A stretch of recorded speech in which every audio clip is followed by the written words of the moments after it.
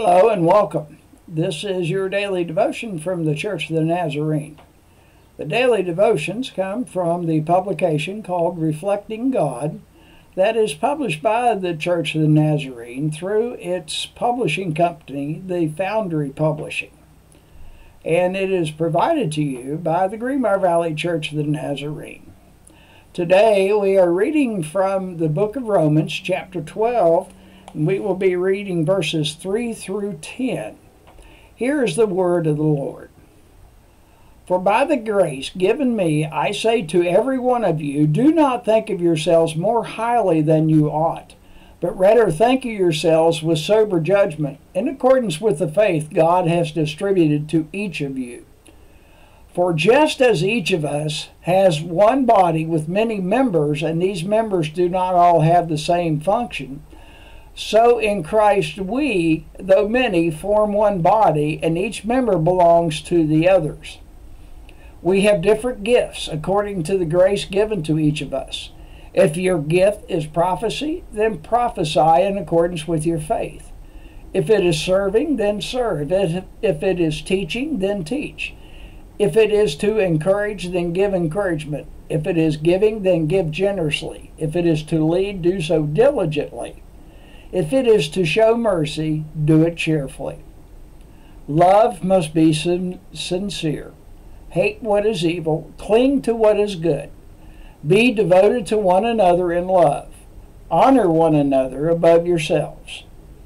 And this is the word of the Lord. Our contributing editor, or author of the daily articles that accompany our Bible studies, is Chris Gilmore. And he is the co-pastor of the Dwelling Church of the Nazarene in Wichita, Kansas. His first article this week is Love Like You Mean It. Were you ever forced to apologize as a child? You may have muttered, "I'm sorry," but an adult stopped you and said, "Say it like you mean it." This is Paul's instructions to Christians when it comes to loving the local church. Say it and live it like you mean it. We must genuinely care for and cherish God's people, the church. This isn't optional. We know this, we believe this, but sometimes we fail to mean it. If love is to be sincere, it will take work. We need God to give us humility, patience, and kindness. We need to be quick to forgive and to ask forgiveness. Imagine if we sincerely loved our church body. There would be no gossip, no heavy-handedness, and certainly no abuse. Hunger and loneliness would vanish. Each community would be a place where everyone is safe and belongs. This is God's hope for us. What steps can you take today to demonstrate your love for the people of God? How can you cultivate a sincere love for those who are difficult to love? Where do you need God to empower you to love those you worship with? The hymn is entitled, "Blessed Be the Tie That Binds" by John Fawcett.